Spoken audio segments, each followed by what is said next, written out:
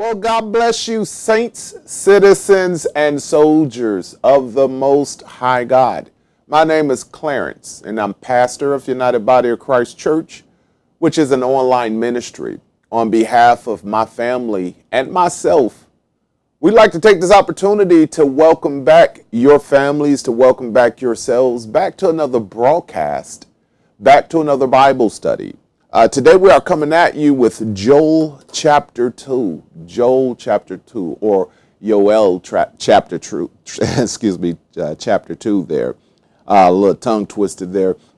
Interesting chapter. We'll be able to tie some things that's talked about in this chapter here. We'll be able to tie that in to the start of, somewhat of the start of Christianity, a promise that God had given here with Joel, and it gets fulfilled, and we'll read about it in the book of Acts. So I don't want to put, some of you may already be ahead of me and you already know, spoiler alert, but we want to at least get a chance to dive into it and to read about it and to see how it affects us today. Amen. So I'm excited about that. Amen. As always, before we begin, we like to go before the Lord in prayer. Our Father, thou art in heaven, and hallowed be thy name. Thine kingdom comes. Thine will be done in earth, just as your will is done in heaven. Give us this day our daily bread. Your Majesty, we ask that you would forgive us of our sins. We ask, O Lord, that you would forgive us of our transgressions. Father, we ask that you would forgive us of our debts. We ask that you would forgive us of our trespasses, as we forgive those that have trespassed against us. O Lord, lead us not into temptation, but deliver us from the hands of the evil one. Father, lead us not into temptation, but deliver us from all evil. For thine is the kingdom, the power, and the glory, now and forevermore. And it's in Jesus' name, his Hebrew name, Yeshua HaMashiach. It's in his name that we pray. Ancient of days, the great I am, the Father of our Lord and Savior, Jesus, who is the Christ, the God of Abraham, of Isaac, and of Jacob, the friend of David. Father, we come before you. We're grateful for the mercies that has been extended that made it possible to come before you. We also find ourselves grateful for the path that was set, the only path that leads to you, that goes through your only begotten Son, the Lord Jesus Christ. It is that path that we took to seek your face, to discover your ways, and to apply them. It's because of him. It's because of our King, the shepherd and the bishop of our souls. Because of him, we are able to kneel before you. Because of him, we are able to worship you in spirit and in truth. Because of him, we are fed daily. Because of him, we walk and we abide in victory. Because of him, righteousness has been attributed unto us. And because of him, we are your sons and your daughters. So Jesus, we thank you for so many things that you have done and continue to do on our behalf, for allowing us to be part of the family, for welcoming us into the kingdom and allowing the kingdom to abide inside of us. Lord God Almighty, strong and true, awesome in all your ways and your wonders, the only wise, true, living God. Thank you for this day. Thank you for the opportunity to draw near, to be edified spiritually, to receive the seed of the word, and that our swords would be sharpened. Thank you for this, O Lord, that you would allow us a seat at the table to commune and to break bread with you and to fellowship with you and one with another. Thank you, Father, for the love that you've bestowed upon us individually and collectively. Thank you for looking towards our goings outs and our coming ins and our goings outs. Father, thank you for being mindful of us, Your Majesty. Have your way in this Bible study. Have your way in our understanding. Bestow upon us knowledge, revelation and understanding and insight, oh God, to help us to understand the word of God. Help us to entreat it, oh God, in the simplest form, oh God. And help us to devour the word, that our spirits be nourished. God, I thank you for the opportunity to not only feast on the word, but to be a server of it, oh God. All glory belongs to you because it's you who had called for it to be written, and it's you who have called for it to be distributed. Thank you for the means to do it, oh God, and be glorified. I thank you for the opportunity to call you Father. I thank you for the faith to believe the word which we are about to receive. Be glorified in Jesus' name. And we pray. Amen. Folks, just briefly, I'd like to give a shout out, not so much of a shout, but a plug in is what I mean to say about the expansion of our ministry. Those of you who have Apple TV, those of you who have Roku devices, you are able to download our app and watch our Bible studies from those devices now. You just simply type in United Body of Christ. Our app will come up, and just install it, and you're able to watch our Bible studies. Also, those of you with Apple iPhones, you can download our app from the Apple Store. Those of you with Android devices as well, you can download our app from the Google Play Store, and you'll be able to enjoy our Bible study content for you. Amen. It's at least on our Android and Apple phones there, you're able to access the app to be able to send out prayer requests. You know, if you have a desire for prayer, feel free to fill out the prayer forms there. Amen. So we're excited about the expansion of our ministry on the various platforms. Those of you that have Apple, not Apple, but Amazon Kindle tablets, or just a tablet in general, you're able to download our app also from the Amazon web store, the app store there. Amen. So I wanted to make sure that we always try to take time out to let you know what investments we're making with the help that we've been getting from you guys, to let you see the expansion of the ministry, in getting God's word out, doing our part, amen, to get that word out. So we're excited about that. God is the chef. The bread that God has prepared for us to break and to receive, it's the word of God. It's the bread of life. He is the Lord Jesus Christ. Jesus is the bread. He is the Word. He is our Lord and Savior.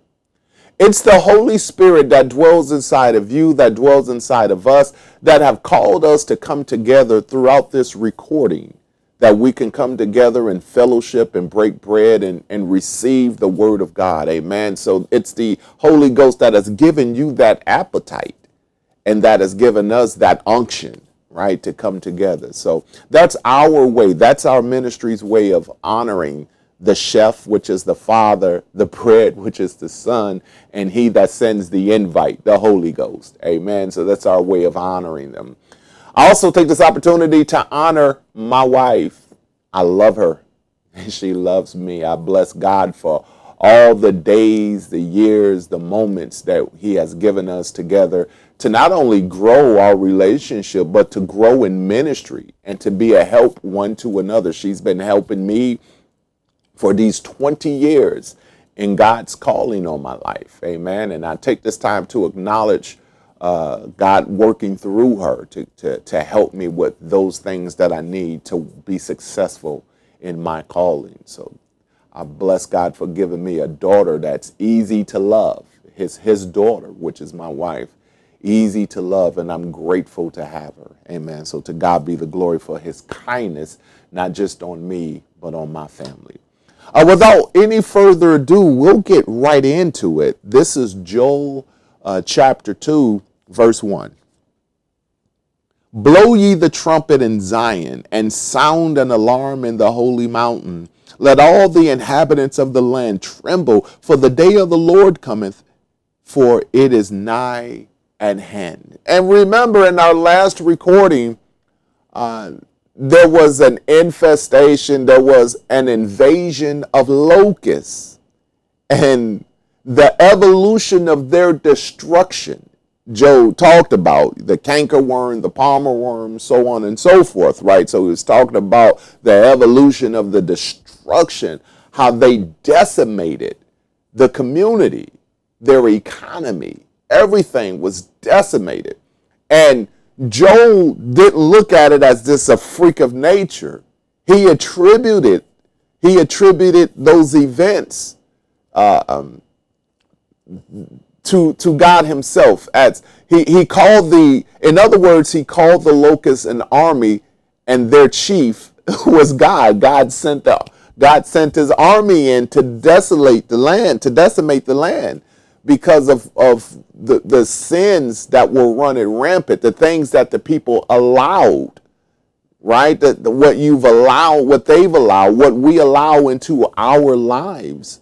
And that we're not trying to move out. We're not trying to change. We just make room for these things. And they got in the way of God's relationship with his people, the sins. And so God sent an army in there, an army of locusts to come in there and to devour and decimate, right?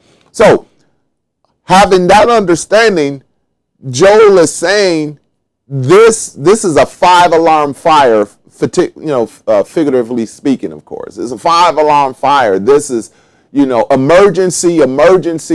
We all need to come together, and we need to figure out what to do about this. We can't just let this happen and then just sit back. We need to do something, to make sure that this don't happen again. And their way of becoming proactive was not to let's rebuild and make it stronger. It was coming to terms to see how that had happened to them in the first place, right? A lot of times when what we term in our modern day era is natural disasters, we're not looking to see exactly how it really happened unto us. We don't look at what the spiritual things that happen and then they manifest naturally. Man, look at, okay, well, this happened, let me rebuild. It's like a gesture of pride. Well, you get me right now, but you're not going to get me later. I'm gonna build back even stronger and better. And you're going to see that's what Joel did not do that. Joel tried to get the community to come together, but first he had to let them know that this was an emergency here. And we need to stop looking at this like, man, it just happened. Let's just rebuild and come and start over again. No, he was like, this is an emergency. Some attention needs to be had to this. Okay, this is of the utmost importance, right? I digress. Let's continue. A day of darkness and gloominess, a day of clouds, a day of thick darkness, a morning spread upon the mountains, or as morning spread upon the mountains. The great people and the strong, there hath not been ever like, neither shall be any more after it, even to the years of many generations. So he's saying that this locust is like an army that has invaded the land. And he's ringing the bell on the importance or of the urgency of the matter, right? A fire devoureth before them, and behind them a flame burneth.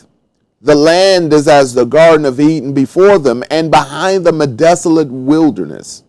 Yea, and nothing shall escape them. Now, I believe what Joel is speaking about here is not only is he referencing the locust, but I also believe that he's referencing what's going to happen when Babylon invades, right? He sees, I believe that he sees this, and he's calling it out. But I digress. That's just my opinion in the matter. But again, I don't believe he's just talking about the locusts which invaded. I think he's also talking about there's more to come, right? We know when back in the day when they would have commercials, they still have commercials today, but the way the commercials used to be edited, where they would have like they would the in the commercials they would have the product, and then towards the end they would say, wait, there's more. Well, that's kind of what Joel is saying here. Wait, there's going to be more, right? And I believe he's speaking here about the troops that will be on the horizon. I digress. Let's continue here. And notice what he says here, that just like the locust, everything was green and thriving. Vegetation was rich and plush and green. And then after the invasion, it's nothing. It's all gone and devastated. And then I believe he referenced the troops that will come, the Babylonians, that before them a plush green land. And then when they get to it, nothing but desolation and fire. A Garden of Eden before, and then behind them, devastation and fire and calamity after them. Once they make their arrival, nothing is ever the same again. And it leaves a generational effect on the community after the destruction. The aftermath of their destruction is carried forth for generations and generations. Okay? The appearance of them is as the appearance of horses, and as horsemen, so shall they run. Again, I believe he's talking about the Babylonians here. Like the noise of the chariots on the top of mountains shall they leap, like the noise of flames of fire that devour the stubble, as a strong people set in battle array. And look at, when you go back to verse 1, look at what he says in verse 1. He says, let all the inhabitants of the land tremble, for the day of the Lord cometh and is nigh at hand. So it's not just that he's speaking about the locust. He's also referencing another event. Wait, there's more. There's another event to take place, right? And he's saying that this is stage one of the invasion. There is another invasion that's coming that's even more damaging than the invasion that we've already have. And in order for us to survive it, we need to come together and figure out why it's happening unto us, right? And this is going to be the method that he takes here. It's real interesting because as he references the locust, he's talking about this day of the Lord that's to come. And this day of the Lord seems to be these troops, these Babylonian troops. It's not that I'm repeating that there's Babylonian troops, but the term that he calls it is that the day of the Lord. In our modern day, we call things, it's the apocalypse. For them, when he mentions the day of the Lord, he's referencing their idea of what's considered the apocalypse. Okay, he's looking at what's the apocalypse for them. Pretty interesting here. So he begins to give the description of what they're like in verse 5. Noise of chariots at the top of mountains shall they leap, and the noise of a flame of fire that devoureth the stubble, as a strong people set in battle array. Look at verse 6. Before their faces, the people shall be much pained. All faces shall gather blackness. It's saying that when the people see this approaching army and how sophisticated they are, how sophisticated their weaponry are, and how organized in the function of a troop they appear to be. They're well commanded, right? And when the people see this and see the weaponry against them and the soldiers that have mounts against them, their face would be in fear. They'll be in panic. Some of them will probably be in shock when they see the armies that have pulled up against them. And so that's what he's saying here in verse 6. Before their faces, the people shall be much pain. It's talking about the terror. Their faces will be terror-stricken, and all they can do was look. Some of them will be just be in shock over the enemy forces that have mounted against them. Okay? Verse 7, they shall run like mighty men. They shall climb the wall like men of war. And they shall march everyone on his ways, and they shall not break their ranks. He's talking about how well ordered the structure of them, how ordered they are. You ever look at like North Korea, and maybe even China? I think I've seen videos of their soldiers, videos of North Korea soldiers, and maybe I can't remember if I've ever seen Russia, but at least those two nations, North Korea and China, their military, when they march in the street, their arms swinging, their legs up high as they're marching in the street, and then they'll look to the left while they march, they'll look to the right while they're marching, and their legs are real high and their arms constantly swinging. And the one thing you notice, no one is out of sync. Everyone is in sync as they're high stepping, marching, arms swinging back and forth. Their head is turned to the left, and they're not running into the person in front of them, and they're not falling, they're not slowing down to where they become an impedance to the person behind them. The order continues forward without them even looking, right? They're looking out without them looking ahead. They're just looking off to the right, and they're keeping their steps. They're very well trained, very well organized when you see them marching. Well, that's kind of what Joel is saying here when you look at verse 7. He says, they shall march everyone on his ways, and they shall not break their rank. He's talking about how well organized they are, right? How just well commanded, right? And that's the best description that I can give of what he might be seeing there. Well, I digress. Look at verse 8. Neither one shall thrust another. They shall walk everyone in his path. And when they fall upon the sword, they shall not be wounded. Our weapons are not sophisticated to be able to match them. We're not going to be able to whoop them. They're going to be hard to take down, right? And they got this suit of armor on that if we try to stick them, they're not going to be wounded because they come with apparel. They come with all this armor. And they're so well organized in their structure that even as they carry their weapons and then they're on all of this marching, they're not cutting the person in front, nor are they cutting the person behind them, the person to the left. No, they keep in their order as they march, so much so that you don't have to worry about being poked in the back.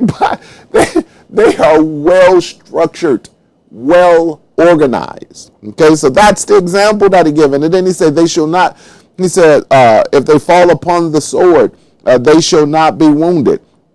And again, I referenced it, that maybe they have a suit of armor on. And you're not going to be able to affect them like that, right? They shall run to and fro in the city. They shall run upon the walls. They shall climb up upon the houses. They shall enter in at the windows like a thief. Now, I still don't look at this as a supernatural thing. I don't look at it, but I do believe that he gives, I believe that he gives an analogy. Remember, because he starts talking about the invasion of the locusts, but then he talks about this actual more severe troop on the horizon. And he's talking about, and to me, he's saying that there won't be a wall that they can't scale. There won't be a window that they can't break into. And that's what their orders will be, to scale every wall, to break through every window, to break down every door. That will be their orders. And so, again, I don't believe that this is a supernatural thing, that there are actual locusts, in this sense, crawling up a wall. I believe, again, that he's talking about the soldiers, what their mandate and their command, what their orders will be, and how they will execute those orders, how they're coming into every house, they're scaling every wall, they're breaking down every door, they're coming through the roof. Any way they can get into that dwelling, it's going to happen. The earth shall quake before them. The heavens shall tremble. The sun and the moon shall be dark, and the stars shall withdraw their shining. And the Lord shall utter his voice before his army, for his camp is very great. For he is strong that executeth his word. For the day of the Lord is great and very terrible, and who can abide it? Now, it seems that it begins to shift, because not only do I believe that it's talking about what in their time, but now I believe that he begins to forecast out into a time that's going to be apocalyptic for us. Because he starts talking about signs in the heavens, the sun and the moon and the stars. So he begins to forecast what's going to happen towards the end of the world. So we've seen that with the prophets, right? There's a localized matter, and then there is a global matter that happens. There are events that happen now. There are events that's going to happen in the near future, and then there are events that are going to happen in the latter days. And they kind of tie everything in to tell people. They not only put their own community on notice, but they begin to put the world on notice. And I believe that that's what's happening here with Joel. Not only that he put his own community on notice about the locusts and then about the Babylonians, but then I believe that he puts the world on notice to tell us that there's a day of reckoning for us too. And the stars in the heavens, the sun and the moon, everything is going to react to that day of the Lord, that apocalyptic day of the Lord that comes for us. Amen? So that's my take on it. And look what he says. He says, for the Lord shall utter his voice before his army, for his camp is very great. I read this, but I want to read it again. For he is strong that executed his word. For the day of the Lord is great and very terrible. And who can abide it? Who will be able to survive it? So again, he begins to talk about an apocalyptic event that's going. Remember, the day of the Lord is an apocalyptic event. And he covers what their apocalypse is. But then he begins to cover what the world apocalypse is going to be. And when he does that, he says, who can survive it? Who is able to stand against it? We look at it as the wrath of God being poured out during the time of this apocalypse. It's when it comes for the whole global event, the latter days of the day of the Lord, we consider it to be his wrath. Amen. And notice another thing that we don't want to leave points on the field, so to speak. Look at what he says here. It says, for the Lord shall utter his voice before his army, for his camp is very great. Remember, Joel had already attributed the locusts to God, that God sent the locusts in. And he's also saying that the day of the Lord, God is in charge. And it's his day of reckoning against rebellion, against sinners. And so the things that begin to happen during Joel's time, and the things that begin to happen during our time God's hand is all in that. Man will try to call it a natural event, but God's hand is all in that, right? Man will look at tsunamis, earthquakes and tsunamis and think that they're just happenstances, but no one attributes that God may be shaking things up or God may be letting the waters flow, what have you. No one ever looks at it that is God behind a lot of the calamities. And what I mean by it are the calamities under order of God, right? To try to reconcile our sins, to kind of tap us on the shoulder to say, hey, you're headed towards destruction. I need to shake things up in your life to slow you down and to allow you to understand that you're living in a time of grace to get your act together. Not this time of grace to where you can live sinfully and freely and not care. I got this lake of fire. I didn't want you to be in there. I need you to be out of it, not in it, right? So I need to shake things up in your life to kind of let you see that, hey, I'm not pleased with what you've been doing and the decisions that you've been making. So I need to shake things up around you to draw your attention, to get you to focus and to not be among these that are against me, right? Well, that's there it is. And he says that it's God's voice and it's his arm, it's God's voice that are commanding his armies. And his army may come in the form of a tsunami. His army may come in the form of an earthquake. He's Lord of hosts, so he commands everything. We look at it as just troops, but the planet is under his control, right? What did Jesus say when they said, you need to shut these people up as they praising you, And Jesus said, but if they shut up, then the rocks would cry out.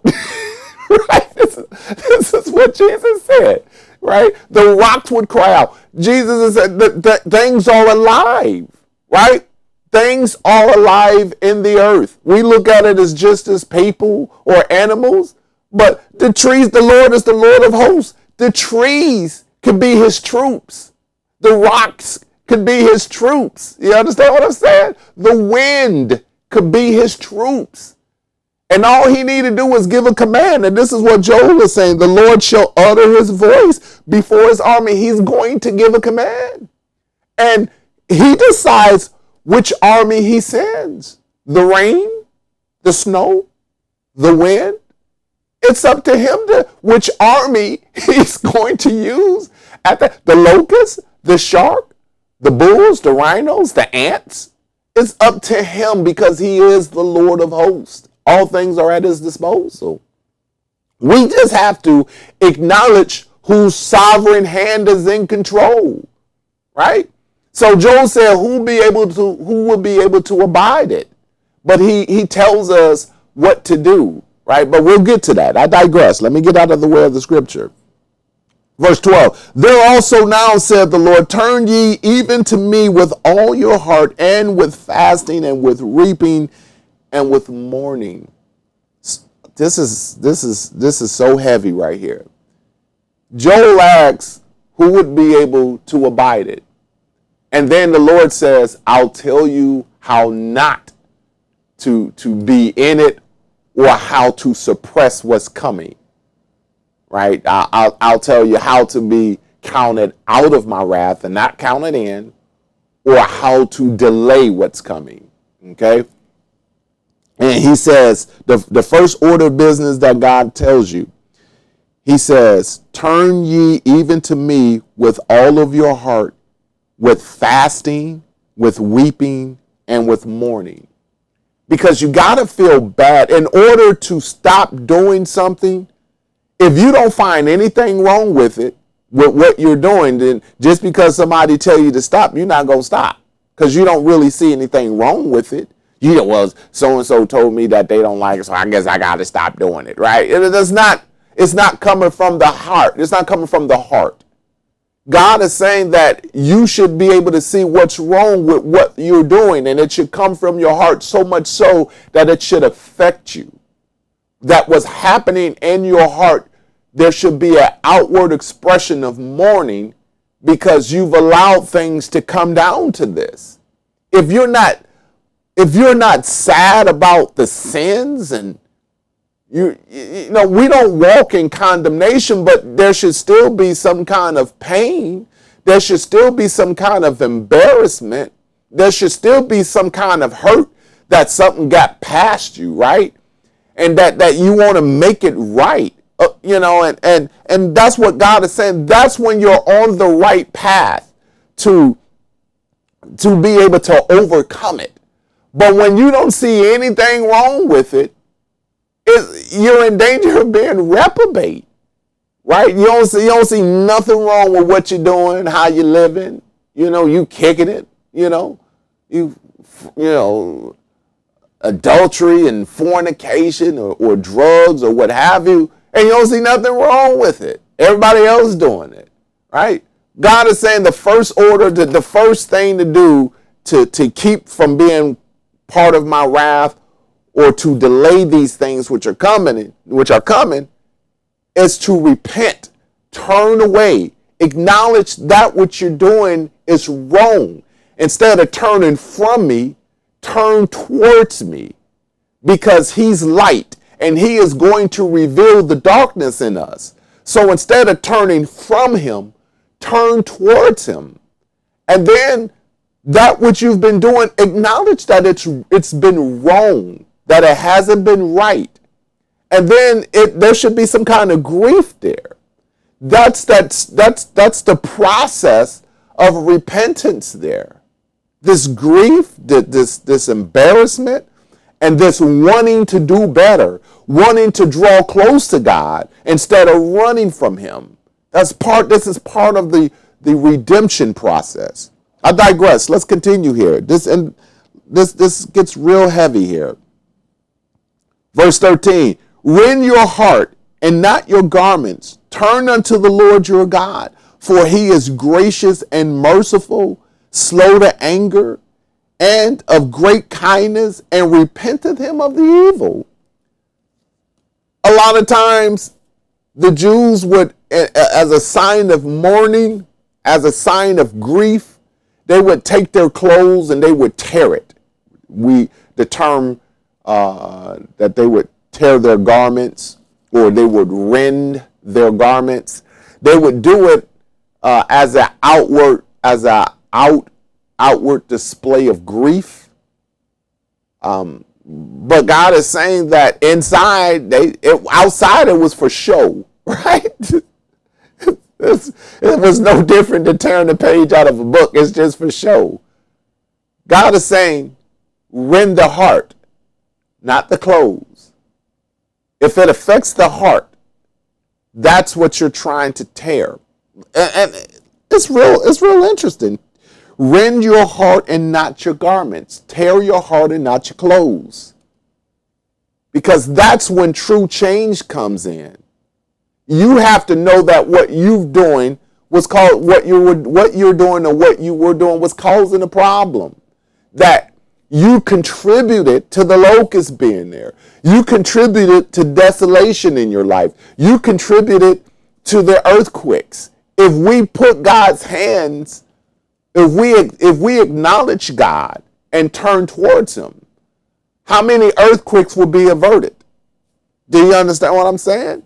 We wouldn't have to come up with laws for carbon, our carbon footprint, and there's for climate change. If we acknowledge God, things will take care of itself. But man sees problems on the horizon and they want to legislate it without looking at their heart to see what's wrong, what's out of place. A lot of laws you won't need if you just turn towards God. I digress. Let's continue. And look, we get a character assessment of God. This is major. Look at what verse 13 says.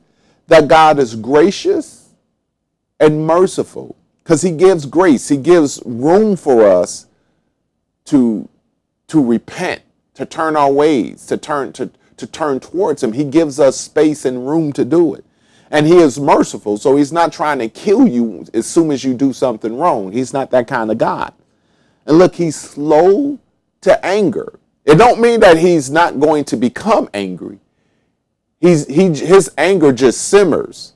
It's a process. It has to hit the stove, it has to simmer, and then it comes to a boil, right? That's how that operates. God, it doesn't say that he doesn't get angry, but he's not instantly in wrath. But it does build up.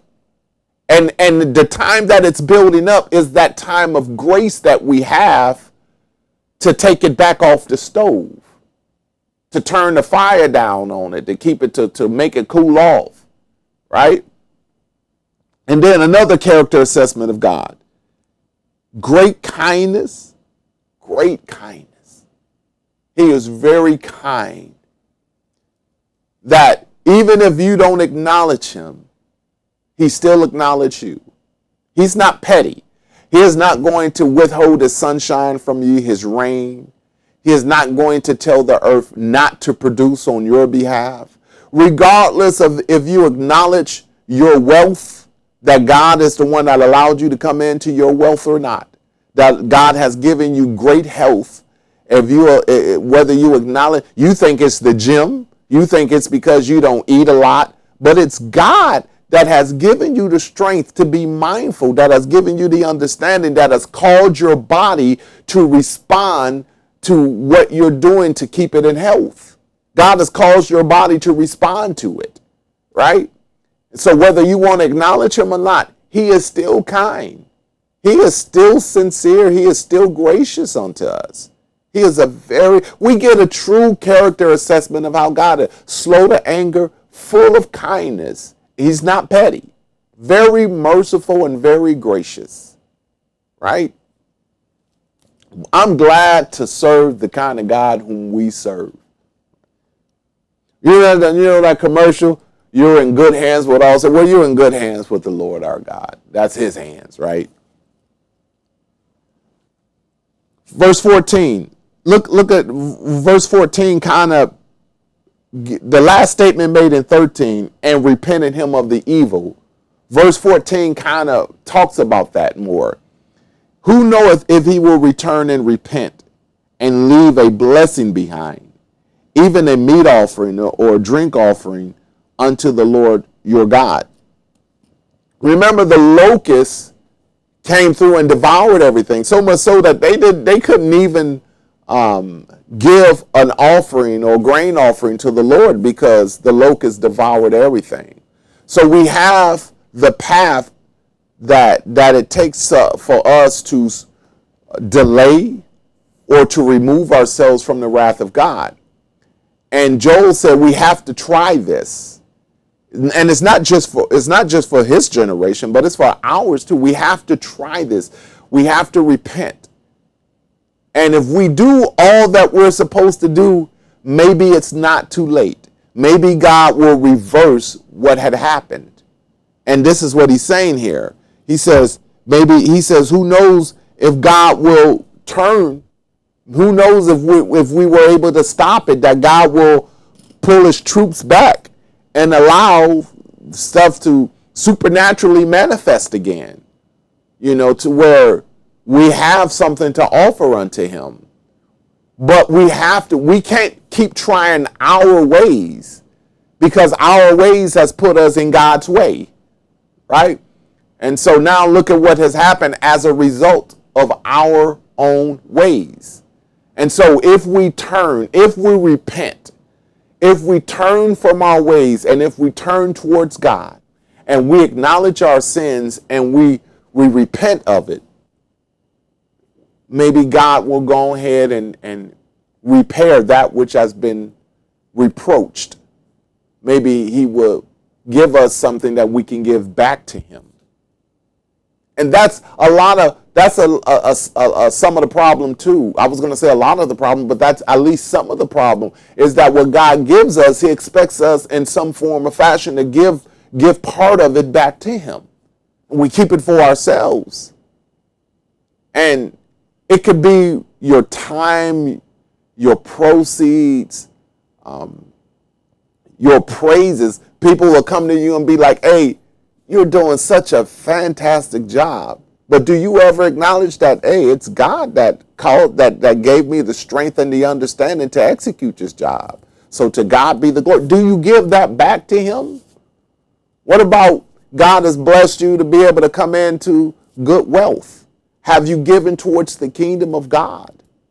What about your time that God has given you? You find yourself, man, I've been able to get 2-3 weeks of vacation. Have you spent any time with God, and have you been helping out? Have you been of service to his children? Have you given things back to the Lord that God has put in your hands? And we kind of see that here, what he's saying. Not saying that it's the overall problem, but he's saying that this is maybe some of the things to look at. Look at what he says here. I'm going to reread 14. Who knoweth if he will return and repent and leave a blessing behind him, even a meat offering and a drink offering unto the Lord your God?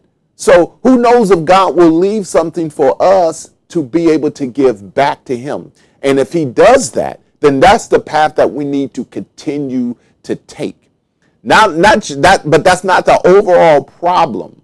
The overall problem is the sin that has brought all of this calamity upon us, right? And if giving things to God was the answer, then none of the calamity would have happened, because remember, they were already giving God the offerings, but God was rejecting it because, hey, he's like, your sin is too much, right? Your sin is too much. And he was like, let me just send my army up in there to invade you. And so the prophet is like, we got to start repenting. We got to turn from our ways. And if God gives us something, if we do all of this and he gives us mercy and favor to get something, well, let's give that back to him, because he didn't have to do it. So I'm not saying that them keeping stuff from God was the overall problem, because we know that they were giving to God, but it just, the sin, God couldn't receive it because it was gift wrapped in sin, so much sin, you know. But I digress. Let's continue. Blow ye the trumpet in Zion, sanctify a fast, call a solemn assembly. And I hadn't talked much about the fast, because it already came up here in verse 12. Therefore also now, saith the Lord, turn ye to me with all of your heart, and with fasting, and with weeping, and with mourning. And then if we drop down to verse 15, blow ye the trumpet of Zion, sanctify a fast, call a solemn assembly. When we fast, there's a few things that are happening. One of the things is that we're overcoming the flesh, the dictates of the flesh, right? And it's the flesh overcoming our spirit man that causes us to live life incontinently, right? In compulsion, spontaneous, and without discipline, right? It causes, because we're more inclined to do what the flesh tells us to do, we act adversarially against God. We're like his adversaries, is what I'm trying to say, because we're following the dictates of the flesh rather than the spirit. So one of the ways to suppress the dictates of the flesh is to fast. Okay? You want to be able to fast. And if you start fasting, we look at, people look at different kinds of fast. I'm a fast from the television. I'm a fast from my cell phone. I'm a fast from the kitchen, to not eat. And I would suggest, if you fast in all the areas of weakness as you can. If call a fast. A fast may be, I'm not going to be eating, and in doing so, I'm not watching TV. I'm not messing with my cell phone. I'm not taking calls that day. I just want to hang out with the Lord. And that's a major way of being able to overcome the dictates of the flesh, is to fast.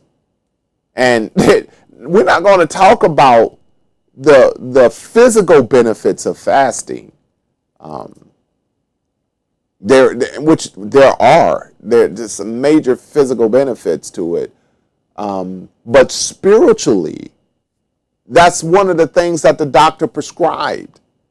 It's fasting, turning away from those things that you've engulfed yourself in, that you felt like you couldn't live without. And just have a day set aside with you and the Lord. I'm not eating, I'm not drinking, I'm not engaging in my phone or my television. I'm just setting this moment aside. He says, turn away and fast. And he says, let it not just be an isolated fast, individual fast, but collectively let the nation fast, right? And that's going to get God's attention because you're surrendering yourself. You're sacrificing your appetite and everything else to surrender to the Lord, to be able to hear him. You're kind of purging and cleaning the appetite of the flesh out, and you're removing that out of your system. And you're indulging yourself in the Lord. So as you get yourself in a state of fast, make sure you fill yourself with nourishment from God, his word, gospel music, good sermons. Make sure whatever you're taking out of your system as far as food and natural things and earthly things, make sure you're replacing it with heavenly things, right? That's how you get his attention there. So it says that this is a call to arms for the nation. Blow ye the trumpet. Verse 16, gather the people, sanctify the congregation, assemble the elders, gather the children, those that suck the breast, even the babies. Let us all come together and acknowledge our faults before the Lord and turn and repent before him. Let the bridegroom go forth out of his chamber and even the bride out of her closet. He's like, I don't care I don't care if you got a little baby. I don't care if you're engaged or you got a wedding ceremony.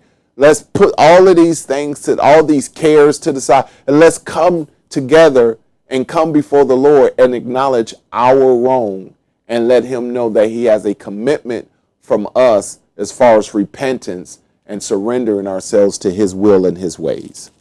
Let the priests, the ministers of the Lord, weep between the porch and the altar, and let them say, spare thy people, O Lord. Give not thy inheritance to reproach, that the heathen should rule over them. Wherefore should they say among the people, where is their God? And this is why I believe that, and to some extent, he was not just talking about locusts, but he was actually talking about the Babylonians. Because here he says that he's saying that if we all come together as a nation, and then we cry out to God, that the priest and the ministers should intercede and ask God to not let them be subject to the Gentiles, that the Gentiles would rule over them. And then, so much so, the Gentiles will be saying, where is their God? Look, their God abandoned them because we were able to subdue them. Where is their God? So again, I believe he's also mentioning an army, a tangible army that will come and try to subdue them. In this case, that being the Babylonians rather. Amen. So his concern was, if we all come together as a nation, not just as a community, but as a nation, and that we would seek the Lord, and that we would all repent, that we would turn from our wicked ways, then our spiritual leaders should be able to cry out to the Lord and ask him to forgive us and to spare us from allowing us to be ruled by the heathens, right? And that's the bottom line. And so we have to kind of do the same thing, that we repent, we turn from our wickedness, we fast, we pray unto the Lord, and we ask him to not let our sins rule over us, to not let our weaknesses rule over us, right? We have to ask him, but we have to be willing to acknowledge what it is that we've done wrong and stop putting things before God. Don't put the babies before him, your wedding and your job. Stop putting things before God. Make him first. And the bondage that you find yourself in, if you repent, if you fast, if you acknowledge that what you've done was wrong, so much so that you feel bad about it, you're on the right path, right? Now, look at this. This is God's response. This is verse 18. If we do what we're supposed to do, then we can expect God to do what he's going to do. And this is verse 18. Then will the Lord be jealous for his land and pity his people. Yea, the Lord will answer and say unto his people, behold, I will send corn. That word corn is grain. Behold, I will send grain and wine and oil, and ye shall be satisfied therewith. And I will no more make you a reproach among the heathen. But I will remove far off from you the northern army, and will drive him into the land barren and desolate, and with his face toward the east side, and his hinder part towards the outmost sea. And his stink shall come up, and his ill savor shall come up before he because he has done great things. So God is saying that that army that I will send to subdue you, if you would do right by me, then I will remove that army from you. And then instead of you having judgment against you, I will put judgment against this army that I would send in there because of the things that they've done. Right? I'll put judgment on them rather than on you. Okay? Fear not, O land, be glad and rejoice, for the Lord will do great things. Be not afraid, ye beasts of the field, for the pastures of the wilderness do spring, for the trees beareth her fruit, and the fig tree and the vine do yield their strength. Hold on to verse 22. I want to go back up to verse 20. And there is something that I wanted to show you here. In verse 20, just if you can indulge me, let me just read the whole scripture again so that I can make the point. But I will remove far off from you the northern army, and will drive him into the land barren and desolate, with his face toward the east sea, and his hinder parts toward the outmost sea, or the upmost sea rather.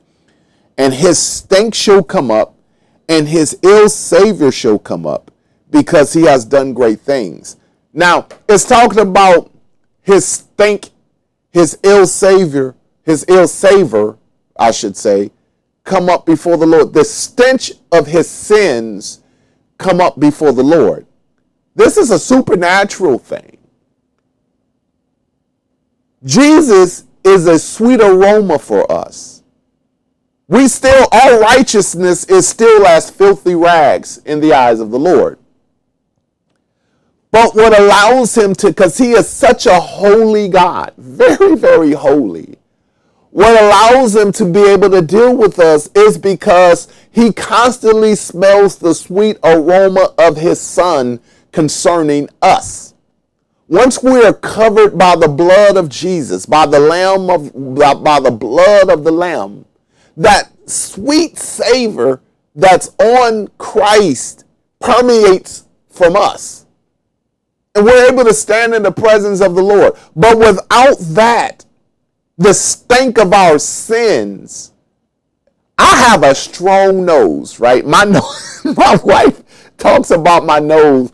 My nose is like a bloodhound. I mean, there's things that I can smell and just be like, oh my goodness, right? I have a sensitive nose, right?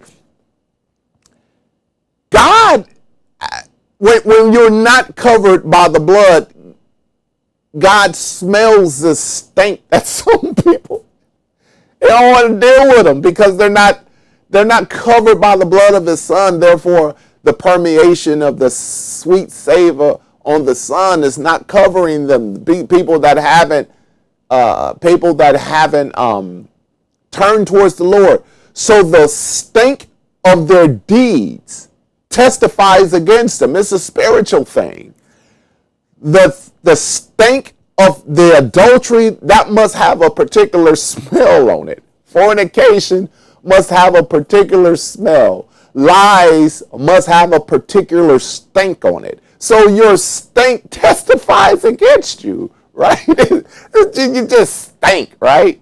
God can't deal with that. He's a holy God. And so it's important for us to come under the blood of the Lamb because he washes the stink and the filth off us. The scriptures tells us that God is righteous. He's faithful and righteous to forgive us and to cleanse us of all unrighteousness, right? He's washing the stink off of us through the blood of the Lamb, right? And so that sweet savor that comes from the Lamb is also attributed unto us. That's why it's so important to be saved. It's important to go through water baptism so that we can receive the sweet aroma that Christ gives needs to come off of us too. And our sins, it's not just me saying this. Look at what he says there. He's saying that his ill savor shall come up, that the stink of his sins come up. It says because he has done great things. So the stink of his sins permeate heaven, and God wants to take action against that because he just stank. The sins of people, they just stink. And God is a holy God, and he just don't like that. He just don't deal with that, right? So I find that rather interesting there. That was one of the things that I see there, and just that I thought was real powerful. So fear not, O land, be glad and rejoice, for the Lord will do great things. Be not afraid, ye beasts of the field, nor the pastures of the wilderness. He says, for the pastures of the wilderness do spring, for the trees bear fruit. The fig tree and the vine tree do yield their strength. God is talking about the restoration of things. And he said that he'll be faithful to restore. I know you see the devastation of what the locust has done. And I know it looks hopeless. But if you turn towards me, I will make it better than it was before. I'll do that for you. Things will be plush again, thriving, your economy thriving, everything. But this is the path to having a full restoration. Not you rebuilding and being prideful, saying, I'm going to rebuild, but acknowledging what you've done, and then the way you fix it is to repent from it, and then God repairs the breach. That's what we're seeing here. Again, verse 22 bears repeating. Be not afraid, ye beasts of the field. He's even mindful of the beast. God is saying, I know right now it looks like y'all got nothing to eat, but that's because of the sin. Once we put the sin away, trust me, you'll be thriving again. You'll be gaining weight. He says, for the pastures of the wilderness do spring, and the trees bear the fruit, the fig trees and the vineyards do yield, the vines do yield their strength. Be glad then, ye children of Zion, and rejoice in the Lord your God, for he has given you the former rain moderately, and he will cause to come down for you the rain, the former rain, the latter rain in the first month. So I'm not going to withhold my rain again. I will not only give you the rain, but I'll make it come good. Not so much that it be torrential downfalls, but I'll make sure you have more than enough water for your vegetation. So that rain in the springtime and that rain in the autumn, I'll make sure you have plenty of it because that's needed for your harvest. I will make sure. Okay, that's God's promise. And the floor shall be full of wheat, and the vat shall overflow with the wine and the oil. And look, I will restore to you the years that the locusts have eaten, the cankerworm, the caterpillar, the palmer worm, my great army which I sent among you. That should put you in tears. Because it's not just isolated to them. When we're in sin, our losses are in stages. There's an evolution to our loss when we're in sin. And God is saying that if you return to me, if you acknowledge what you've done wrong, and you turn to me from your heart, Not just lip service, not just outward stuff. Don't come to me fake. Don't come to me ripping your clothes, but inside you still a ravaging wolf. You still doing things. Don't come to me as a hypocrite. But if you come to me sincere from the heart and you acknowledge what it was that you've done wrong and you surrender yourself, you fast, you pray, you turn away from your sins, I will restore. I will repair the breach, and I will restore all the losses that you've experienced through the evolution of loss. I'm going to repair all that and make it seamless. That's God speaking and giving a promise that if you do it his way, all that you lost, you know who we have as an example about the restoration of things? Not that Job did anything wrong, but all the loss, because he experienced his loss in stages as well. But not that he sinned, it was just that he was targeted by the enemy. But look at the evolution of his loss. Look at the evolution of his gain, what God restored unto him. A greater family, more riches than he could have ever wanted. You know, and surely his relationship with God was even better because he went through something. Look, I mean, and then the honor that he had, because his friends was dogging him out, his wife was dogging him out, but because Job held the ground, because he stood his ground, you know, he wavered a bit, he was a bit shaking, but he stood his ground.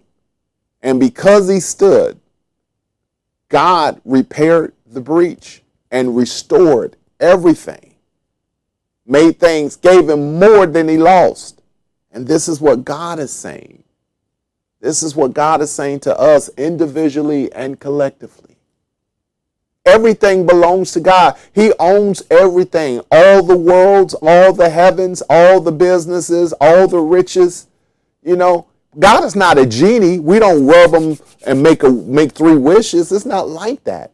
But he has no problem. And our ministry is not a prosperity ministry based on houses and cars. And our ministry is not based in when we talk about prosperity, we don't look at prosperity in those means.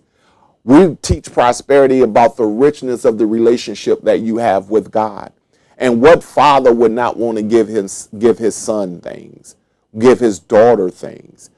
We look at prosperity in the richness of the relationship that you have with God himself. And all of those things that the enemy has been allowed to take through your sins, through even the filth and the stink of your sins. Once you repent and God cleanse you from the unrighteousness, God cleanse you. The things that he restored to you to make it better than it had ever been. Amen. That's God's promise unto us. And God lets you know that it was my hand that was against you because you put your hand against me. Look at what he says here. He was like, in verse 25, I will restore to you the years that the locust had eaten, the cankerworm, the caterpillar, the palm. And he said, you've gone through this for years. Some people have that are, you know, some people that are believers have been going through things for decades. Because when they get close to coming out, they find a way to stay in, just like the children of Israel. A 40-day journey became a 40-year journey. Their days, actually, to get to the promised land should only taken them about a week or two. It took them 40 years to get to the promised land. They extended it because of the sins that they permitted in their lives, right? And these are the years of the cankerworm, the year of the palmer worm, the years that the caterpillar has taken, the years all the robberies, the assaults against us from our sins and the place that we gave the enemy. And we have not been able to prosper in our relationship with God or in any other function of life because we've been held up so long by being robbed so often. It had become a way of life. And God is saying that it don't have to be a way of life. If you turn towards me, we could put this away once and for all. But you need to acknowledge what's been happening to you all this time. Amen? You've probably been in a bad relationship. You've probably been hanging out with this married man or married woman for decades. And you're still going to church, praising God and doing all of these things. And then going back and still hanging out throughout the week with that married individual. Now, their husband or their wife have gotten used to their adulteries and they just let them be. And you hanging out casually with them. And you wondering why, and you paying your tithes, and all this other stuff. And you wondering why you still can't get ahead. The cankerworm, the caterpillar, things have showed up years ago. You invited them in, and they just been robbed. You can't get ahead on your job. You can't get ahead with your children, your finances. Everything that's been happening, you've been robbed, is because you allowed the thief to come in. You invited him in through your sins. And God said, you got to acknowledge it. You got to come out of it. Just because you're alive don't mean I permitted it.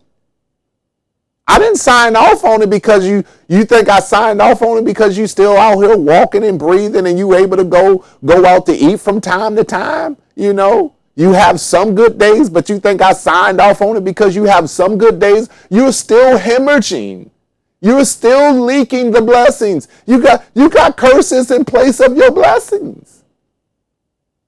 All because you refuse to let go of the unrighteous thing. And it's been the thief robbing you. You got used to the robbery.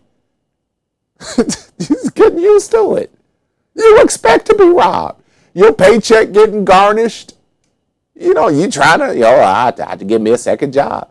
They don't found out about the second job and they start garnishing that. But it's the root of it is the sin, some area of sin in your life that has offended God. And you've lived with the offense against God because you refuse to turn. But God is saying, look, I'm letting you know I've been behind your loss because you've been in front of it. So, hey, but I'm telling you, you don't have to live like this. My son came that you may have life and have it more abundantly. You don't have to live like that. You just chose to. I digress. We still got some things to cover here. I know I'm going long here. God says, if you do it my way, verse 26, ye shall eat in plenty and be satisfied. Praise the name of the Lord your God that you have dealt wondrously, praise the Lord your God that have dealt wondrously with you. And my people shall never be ashamed. And you shall know that I am in the midst of Israel, and that I am the Lord your God, and none else. And my people shall never be ashamed. That includes us because we are now children of the Most High God through Jesus Christ. We have no reason to be walking around here depressed and in despair. Desolation has robbed us. David said, I once was young, but now I'm old. I've never seen the righteous forsaken, nor his seed begging bread. And when you're to the point that you're begging bread, something has robbed the storehouse. Something has robbed you. Some sin has crept in. Some thief has crept in the form of pornography, in the form of homosexuality, in the form of adultery, in the form of wrath or anger, in the form of unforgiveness, in the form of being merciless. Some thief has come in and then threw up stink on you. Right? Your stink has come up before the Lord and you have drawn this attention. He's not, when it comes to you, he starts smelling that sweet aroma of his son. He smelled the stink of theft or the stink of anger, the stink of hate on you, the stink of greed, the stink of covetousness, the stink of adultery, the stink of homosexuality. There's some stench that has overridden the smell of the aroma of Christ concerning you. You've been taking a bath in the stink of your sin.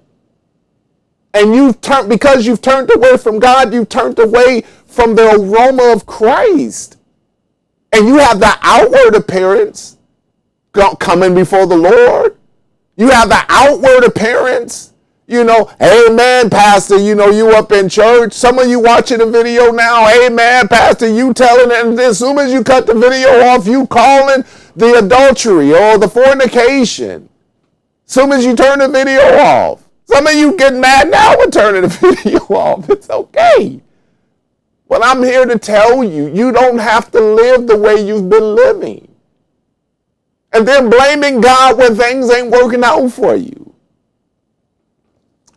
Let me move on. We still got a few more things to cover here. Now, verse 28. Verse 28. This is what I said at the beginning of our recording here, that we're going to see, it affects us, and we've already started. This is a promise that God has fulfilled that affects us even today, right?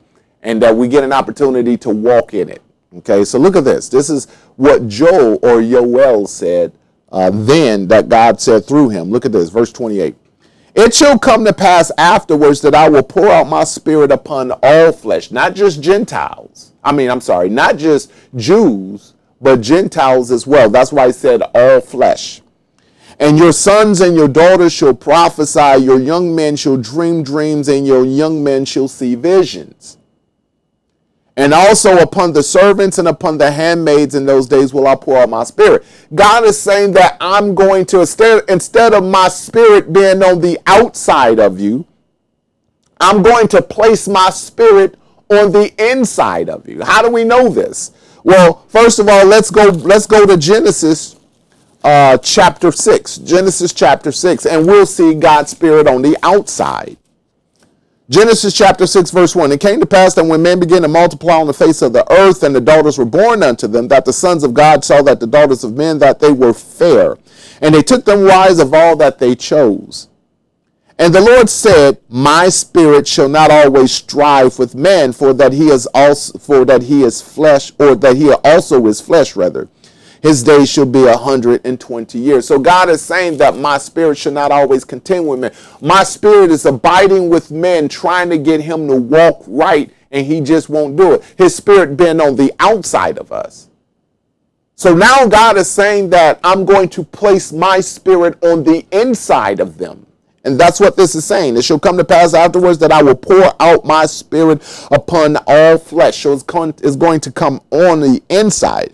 And the effects of my spirit being on the flesh or on people is they're going to be able to have visions and dreams, and they'll speak with tongues and various things of the sort, right? Because my spirit will now be inside of them. I will show wonders in heavens and in the earth, blood and fire and pillars of smoke. The sun shall be turned into darkness, the moon into blood, before the great and terrible day of the Lord come. So there is an apocalyptic event that is going to come and shake the whole world. Prior to that event happening, my spirit will overtake man by now going inside of man. The first one to let it have happen was Jesus, who is the Christ, the Messiah. The Spirit of God came in on him. It fell upon him and was inside of him. Okay? So he was the first. And then the Spirit of God, after his ascension, the Spirit of God begins to fall upon all. And we're going to read the event when it first happened. Okay, but it's prophesied here that it's going to happen. And then after this event, the major event that's coming, and God is getting us ready by putting his Spirit inside of us, because there is a major event that's going to come and shake the whole world. And those of us that have the Spirit of God inside of us, it's going to help us to what did Joel say? Who shall abide it? The day of the Lord when it cometh, who shall abide it? It's going to help us to be able to stand away from it, to not be partakers of this apocalyptic event that's going to overtake the world. And Joel talks about it. He sees it right here. And remember, when the locust came, it blotted out the sun. It was so much. Well, Joel said that Joel says that there's going to be an apocalyptic event that's going to blot out the sun and stuff, and the moon and the star. It's going to have an effect, celestial as well as a global effect, right? But we have to have God's Spirit inside that's going to help us navigate, so that we don't be attributed, so that the wrath of God is not attributed unto us. So God is saying that he will be no respecter of persons when it comes to his Spirit. Anybody that put themselves in position to receive it will receive it. Okay?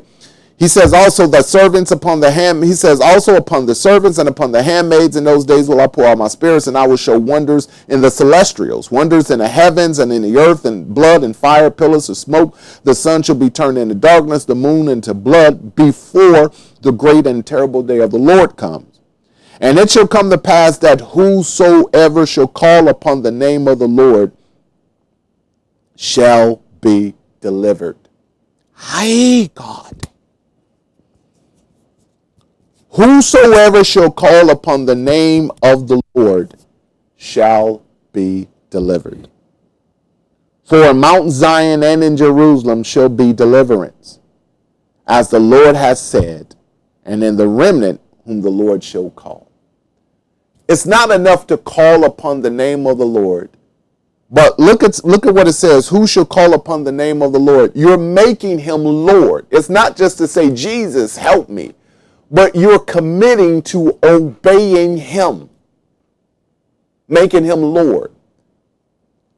Because if you're going to pick and choose what you're going to obey and what you're not going to obey, then he's not really Lord of your life. You have to be willing to follow his plan of salvation. If you pick and choose and say, I can use this, but I don't need that. Did you die for all humanity? Or did he die for all humanity? Right? So I'll close with what I told you was in Acts. Go with me to Acts chapter 2, and we'll read about the spirit of the promise that God kept, the pouring out of his Holy Spirit. Acts chapter 2 verse 1.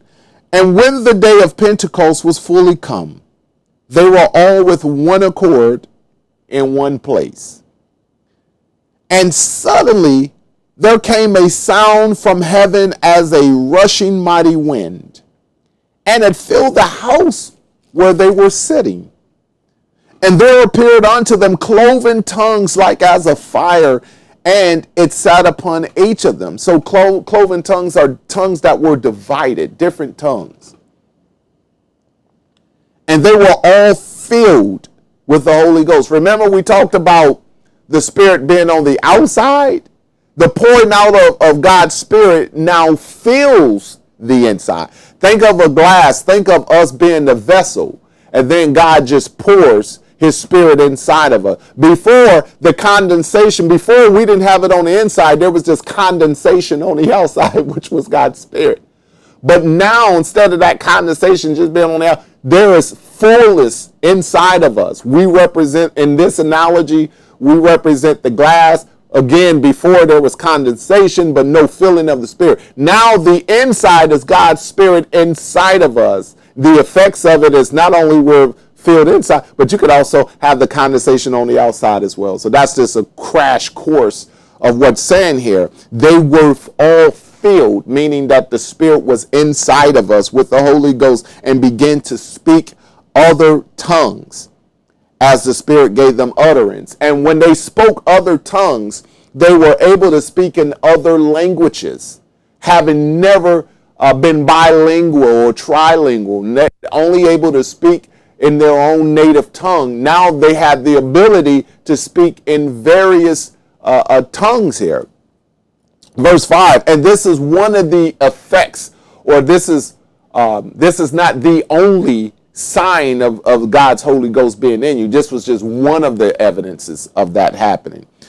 There were dwelling at Jerusalem Jews, devout men out of every nation under heaven.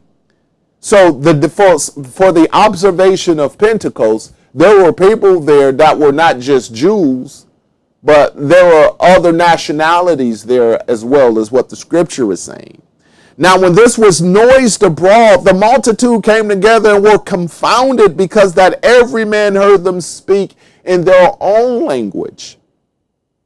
And they were all amazed, and they marveled, saying one to another, Behold, are not all these which speak, are they not Galilean? So they were like, how does a Galilean know how to speak Egyptian? How does a Galilean know how to speak Asian? They were able to hear men speaking, and the people, the guests that were there, that were of a different nationality, they were able to hear the testimonies in a foreign language. God's testimonies, God's wondrous works being broadcast through those Galileans in a different language. They were able to understand the language. I digress. Let's continue here. And they were all amazed, and they marveled, saying one to another, Behold, are not all these that speak Galilean? And how hear we every man in our own tongue wherein we were born? Parthians and Medes, Elamites and dwellers in Mesopotamia, in Judea and Cappadocia and Pontus and in Asia, all of these people from various nationalities were able to hear the testimonies of God from these simple Galileans, but they were able to hear the testimony of God in their own language. Phrygia, Pamphylia, in Egypt, in parts of Libya, Cyrene, strangers of Rome and Jews and proselytes and Cretes and Arabians. We do hear them speak in our tongue the wonderful works of God. They were hearing the testimonies of God through these people who have never been given multiple language courses. They were able to hear it, the Spirit of God dwelling in them, and gave them the ability to speak in another language. And they were all amazed and were in doubt, saying one to another, What meaneth this? Others mocking said, These are men full of new wine. But Peter, standing up with the 11, lifted up his voice and said unto them, Ye men of Judea, and all that dwell at Jerusalem, be this known unto you, and hearken to my words. For these are not drunken as you suppose, saying, but it is only the third hour of the day. So this is like 9 o'clock in the morning. Why are you saying that the only way this is possible is because they're drunk? Why are people always trying to discount the miracles of God? Oh, they're drunk. That's why they're... It's just like at 9 o'clock in the morning. Who get drunk that early? But this is that which was spoken by the prophet Yoel or Joel. And so he begins to say what was said. And it shall come to pass in the last days, said God, that I will pour out my spirit upon all flesh, and your sons and your daughters shall prophesy, and your young men shall see visions, your old men shall dream dreams. So that's that. Amen.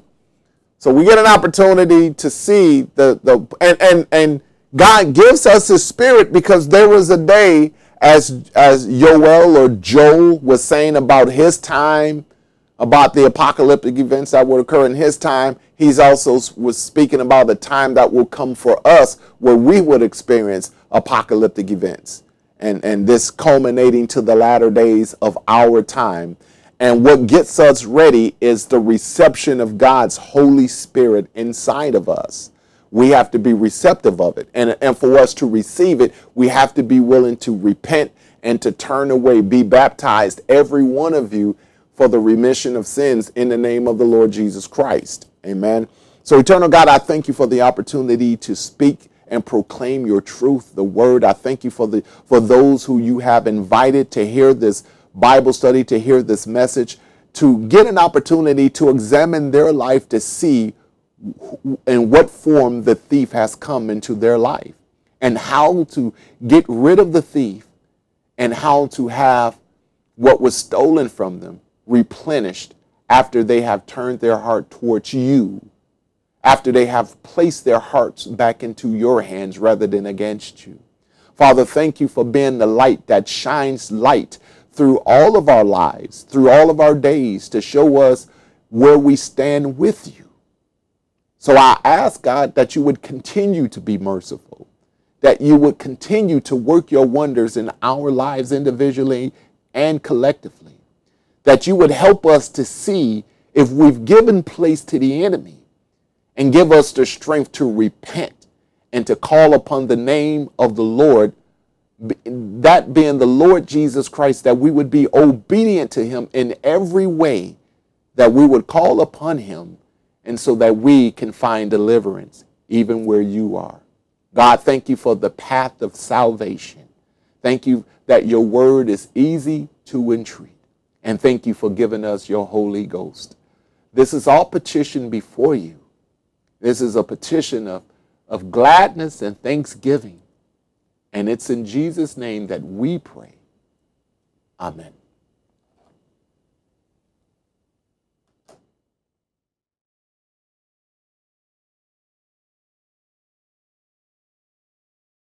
Go with me quickly to Matthew 11. I'll read through these very quick. This is the path. You can always find, if you go to our website, you can always find the path laid out for you to obtain the gift of salvation. We've read about what's going to happen to those that walk contrary to the ordinances and the precepts of God, those that are in contradiction of his righteousness, the fate that will befall them. Here's how you are saved from that. It starts with Jesus Christ offering you an invitation to be saved. He says, come unto me. This is Matthew chapter 11, beginning at verse 28. Come unto me, all ye that labor and are heavy laden, and I will give you rest. He says, take my yoke upon you and learn of me, for I am meek and lowly in heart, and you shall find rest unto your souls. For my yoke is easy and my burden is light. The one thing you got to understand is he has the best life that he wants to give you. He's got your interests at heart, that he wants you to come and join him, be a part of the family, come and be partakers of his kingdom, right? And then if he says, take and learn, he says, learn of me. Forget what they've been saying, what the world has been saying about me. You try me for yourself and come and learn of me. And what you'll find out is how I have your best interests at heart. You'll find that out, that I'm for you before I'm against you. You'll find that out. But when you come to him, you have to turn away from the world, because it's not going to work in the kingdom of God. Remember, we spent the better part of an hour and a half talking about how the old world is going to fade away, and God is ushering in the new world. He's ushering in the new heaven and the new earth, and the old is going to be done away with.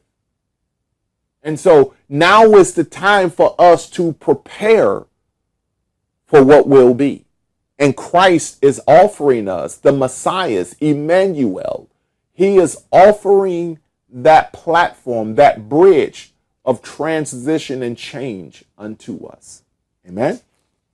Go with me to Romans chapter 11. Romans chapter 10, verses 9 through 13. Romans 10, verses 9 through 13.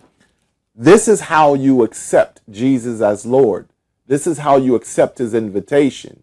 You first turn away from the world, because when he says, come unto me, that means leave the world behind and come to me. Now you commit to making him Lord of your life. Romans chapter 10, verse 9, that if thou shalt confess with thy mouth the Lord Jesus. You know how you give your wedding vows. You say, the man of God will say, do you take this man or do you take this woman to be your lawfully wedded husband or your lawfully wedded wife? And you say, I do, right?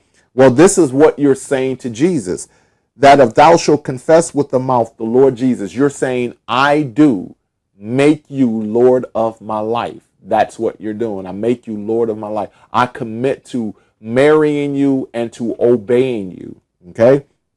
And shalt believe in thine heart that God has raised him from the dead, thou shalt be saved. It's factoring in confession and faith, that you believe that Jesus is the only begotten Son of God, that laid down his life for us and was brought back to life after 3 days and 3 nights and is alive forevermore. And he is the one that will reign and rule in the millennium. The safekeeping of our souls have been placed in his hands. Amen. And if you believe it and you confess that he is Lord, you are saved. What are you being saved from? We just covered that. You're being saved from the wrath of God that's going to fall upon the whole world. Amen. I will go back and reference the Gospel of John chapter 3 and 36, but I want you to do it. It's basically saying what we've already said. Your rejection of your rebellion against God and your rejection of his only begotten Son. And that's the wrath. But if you take this path, if you take this path, you're removed from the wrath that's going to come upon the earth. For with the heart man believeth unto righteousness, with the mouth confession is made unto salvation.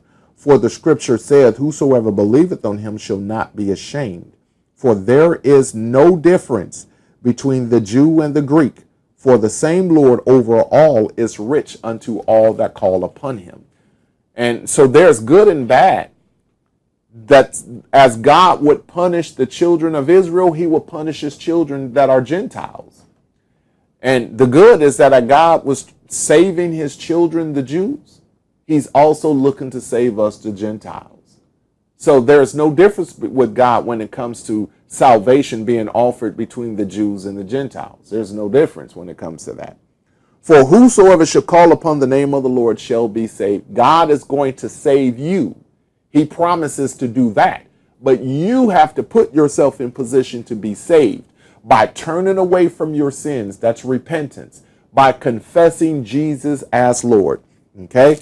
Calling upon him and letting him know that I make you Lord of my life. Quickly go with me to 1 John chapter 1 verses 8 through 10. 1 John chapter 1 verses 8 through 10. If we say that we have no sin, we deceive ourselves and the truth is not in us. If we confess our sins, he is faithful and just to forgive us of our sins and to cleanse us from all unrighteousness. If we say that we have not sinned, we make him a liar and his word is not in us. This is letting you know this is part of that path. When Christ says, come unto me, all ye that labor and are heavy laden, this is what it means to come to him. Turning away from your sins and then let God know, let him know through prayer what it is that you repented of, so that it never gets brought up again. God even takes it out of the enemy, because the enemy is the accuser of the brethren. At this time, he has permission to go to the throne of God to accuse us right there at the throne.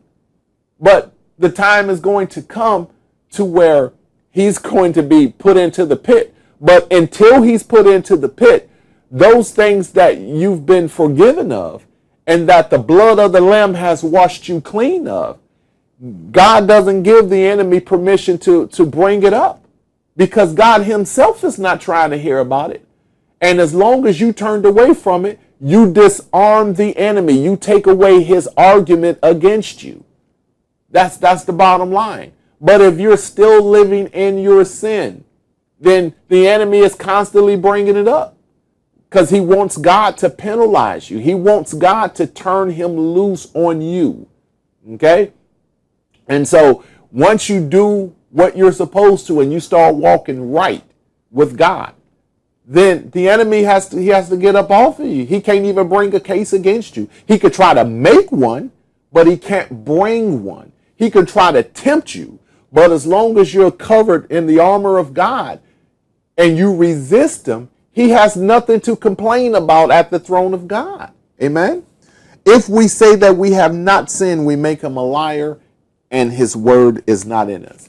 If you're not honest about what's broken about you, then you can't be saved. If you live in deceit and dishonesty, there's nothing that the word can do for you.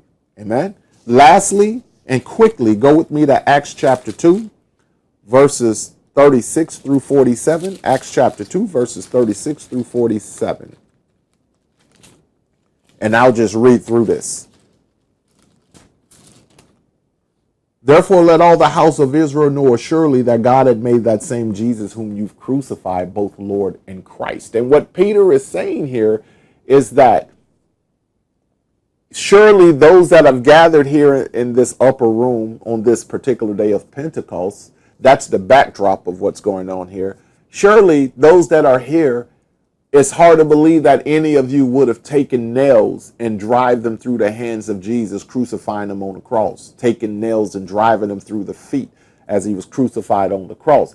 But your lifestyle, those unrepented sins, those sins that you haven't repented of, that makes you just as guilty as those that had done that to him. Okay, you may say, I'm not doing all those things. But sin in your life, period, makes you just as guilty as those that had nailed Jesus to the cross. Now, when they heard this, they were convicted, or they were pricked in their heart, and they said unto Peter and to the rest of the apostles, men and brethren, what shall we do? What can we do to get our life in order? When God convicts us, he's letting us know that there's something amiss within our lives, and it's going to cost us if we don't get those things reconciled between him and ourselves. If we don't do our part to get a handle on that stuff, it's going to cost us, right? And God is convicting you to try to move you to take action. Okay? So don't disregard those convictions. He has that there for a reason. And that means that he hasn't given up on you. When he convicts you, it's because he hasn't given up on you. So stop giving up on yourself. Do something about what's happening with your situation. Take hold of it before God turns you over. You don't want him to turn you over. Amen? When I say turn you over to the enemy or turn you over to yourself. That's the worst that he can do to you. So Peter says, repent, turn away from your sins first and foremost. Then Peter gives us the instruction, be ye baptized, in the name of Jesus for the remission of sins. Be baptized, every one of you, in the name of Jesus for the remission of sins. Now, let's talk about the ceremony of baptism. Christ was nailed to the cross, laying down his life, meaning that he died on the cross, taken down off the cross and laid to rest in the tomb. He laid to rest in the tomb. Remember, he was dead. For 3 days and for 3 nights, he laid to rest. After 3 days and 3 nights, he was brought back to life. Laid to rest, brought back to life. Okay? When we go through the ceremony of baptism, we are fully submerged in the water.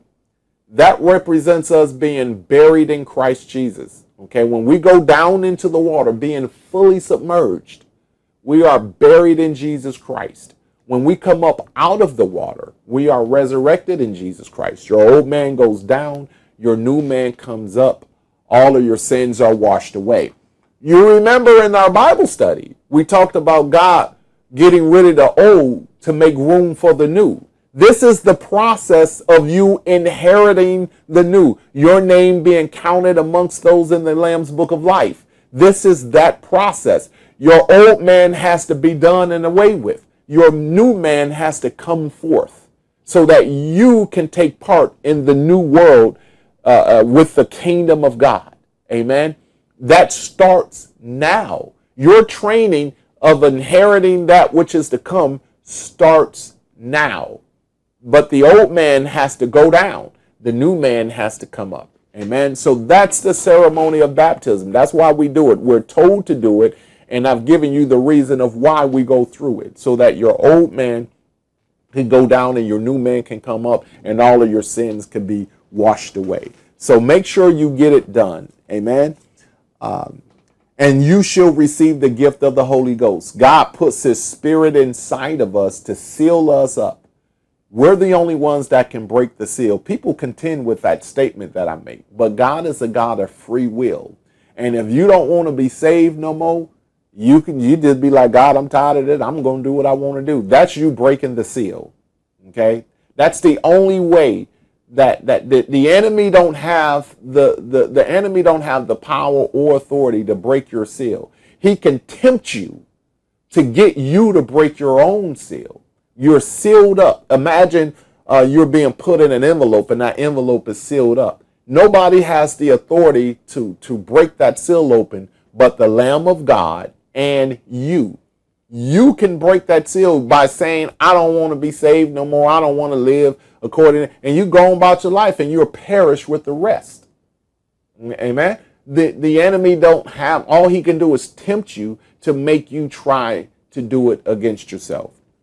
So that's why God gives us his spirit, so that he can be inside of us. His spirit is constantly transforming us on the inside out, giving you a hunger and a thirst of righteousness, moving you towards prayer, getting into the doctrine of the word of God. You know, it's moving you towards those holy and godly things that when you were as a natural man, you thought these things were foolish. Now, because you're spiritual, having received the Spirit of God, and you're spiritual, these things are not foolish to you any longer. For the promise is unto you and to your children and to those that are far off, even as many as the Lord God shall call. God is always trying to call us out of darkness, but it's up to us if we're willing to come into the light that he offers us. He's always, the invitation is always there, but it's up to you if you're going to accept it. And it don't matter where you come from or what you've done. What matters is what you're willing to do at this point. And with many other words did he testify and exhort, saying, save yourselves from this untoward generation. That applies to us today. Save yourselves from this crooked or perverse generation. That applies to us. That's what we've been reading about in Isaiah, about those that didn't separate themselves, those that didn't call upon Jesus Christ to be Lord. Amen. And that's what Peter is constantly telling us. We've got to take this thing seriously. Then they that gladly received the word were baptized, and the same day there were added unto them about 3,000 souls. And here's another path set before us, how to grow stronger and closer to God. They continue steadfastly in the apostles' doctrine and fellowship, in breaking of bread and in prayers. God keeps, whatever God used to get you saved, whether it's Bible study, you started following a friend to the place of worship, and you started receiving some truth. Whatever God has done to get you on the path to salvation, it takes a practice and a continuation of those things to keep you getting stronger. It takes a daily dose or a regimen of those same activities to not only get you stronger, but to see you to the end. Once you start pulling back on those things, then you're in danger of falling back. And once you're in danger of stopping, and from stopping, you're in danger of falling back, which is backsliding.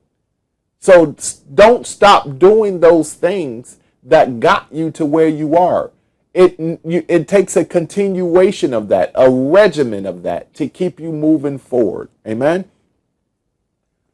Verse 43, fear came upon every soul. Many wonders and signs were done by the apostles, and all that believed were together and had all things common. This is the brotherhood. It's talking about the brotherhood. They sold their possessions and goods and parted them to all men as every man had need. And they, continuing daily with one accord in the temple and breaking bread from house to house, did eat their meat with gladness and singleness of heart, praising God and having favor with all the people. And the Lord added to the church daily such as should be saved. God, we take this opportunity to thank you for the path of salvation, for the gift of life, the gift of eternal life with you and with Jesus, who is Christ. Father, I thank you also for calling all of us out of darkness and giving us an opportunity to take hold of that light. Father, those that have accepted the call, those that have accepted the invitation, we pray for them that you help them to remain repentant. Father, that they accept Jesus as Lord and that they become sons and daughters of God and not return back to their former lust. We pray for them, Father, that you would place them in places of worship, Father, to where they can not only worship you, but magnify Jesus and edify our brothers and sisters. We pray that not only you fill them with the Spirit of God, but that you also give them an understanding of their gifts and callings and use them for the sake of your glory. It's our petition for those whom you've called out of darkness and have answered the call. Father, I thank you for increasing the size of our family and keeping the door open for us to become citizens of the kingdom of God. Father, we thank you in Jesus' name, and we pray. Amen. This is Numbers chapter 6, verses 24 through 26. If you have any unrepented sin in your life, you won't be able to take advantage of these blessings. Remember, sin brings about curses. Obedience brings about your blessings, right? And so this is a blessing. The word bless is littered all in this, right? But you can't let curses, be a soldier at the gate, warding off your blessings, because you got sin in the gate. So curses is standing outside of the gate, bombarding any blessings that would otherwise enter in. So you got to do away with, you got to get rid of the sins in your life so that you can dismiss the curses that are standing guard. My wife and I, lately, we've been watching The Lord of the Rings. I don't remember, there's 3 of them, man. And if you ever go back and watch those, those, like, if you watch all 3 of them, that's a good 12 hours, right? But they're they really do have such a spiritual meaning to it. I don't remember which one, if it's the first or the second or the third, but there was a king, and this king had this like his hand, his right hand person had put some kind of spell over him. And so the king couldn't receive any counsel. He was like a zombie. He couldn't rule. He couldn't give good orders. He couldn't call out good things. He couldn't acknowledge things. All he can do was be a servant to darkness, because his right hand person that didn't have his best interests at heart had a spell over him. It's similar to having sin in your life, and that sin is stopping any goodness from coming at you. Do you see what I'm saying? It's deflecting any goodness from coming at you, right? And then outside of the gates, it's got curses reinforcing the entrance to make sure blessings can't come in. That's how significant it is. So you got to make sure that you get sins out of your life so that you can fully embrace what God is trying to give you. Amen. Remember, it's a God of free will. So he respects the fact that you choose curses over blessings. He respects that. Okay. The Lord bless thee and keep thee. The Lord make his face to shine upon thee and be gracious unto thee. The Lord lift up his countenance upon thee and give thee peace. I loose this on you that you would receive it in Jesus' name, that you prosper, that you're transformed, and that you're anchored down in the will of God, and that you place not only God, but his kingdom first, always and at all times, that you yourself shall prosper. Receive the blessing in Jesus' name. I thank you for your prayers and your proceeds and your support of the ministry. I love you. My wife and I, our family, we love you. And thank you for allowing us to be a part of your Bible study. This never-ending circle.